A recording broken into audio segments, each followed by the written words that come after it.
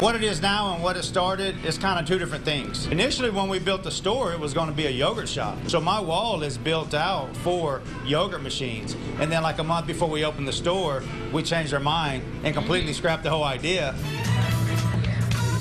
As we started doing the funnel cakes, because, you know, everybody loves funnel cakes, people started asking for ice cream. They started, you know, wanting to try this or wanting to try that. And once I started deep frying things in the funnel cake batter, I realized I could deep fry everything in it. Put a nice little funnel cake coating on there.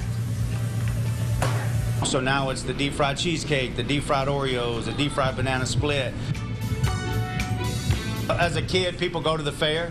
You know, and a funnel cake is like, you're going to the fair, you're getting a funnel cake. A lot of people haven't had them since the fair, or now they know they don't have to wait till the fair gets here to get it. So people just really love it, man. I think they just relate it to having a good time as a kid or whatever going to the fair, and now they can come here without waiting in line.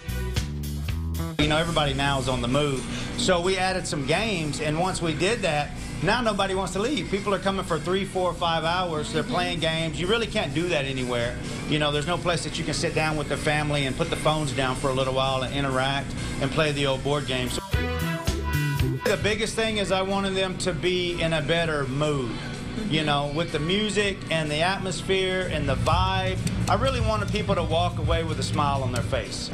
After 5 years, Eric and I have really had a blast here at Funky Sweets. We've enjoyed the area, and we definitely want to thank all of our customers that we've had. But we're going to take a year off and go on vacation, go see some family and friends. We didn't want to close the store down because it was such a part of the community that we didn't want to take that away from everybody. So we wanted to keep on, so we sold the store to a wonderful new couple, Rami and Sam, who are going to keep up all the same traditions of the stuff that we have going on.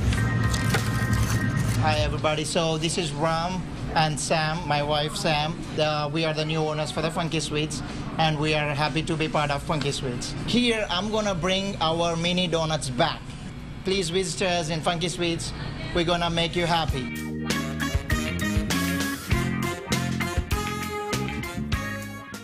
Yeah, baby, that looks good. Funky Sweets is in St. Petersburg off of 4th Street North. You can find out more about them on our website at fox13news.com. Sometimes, so Bonnie, you just want some fair food and you don't want to go to the fair. Right? This makes it easy and delicious. Yeah. That looked like breakfast. All right.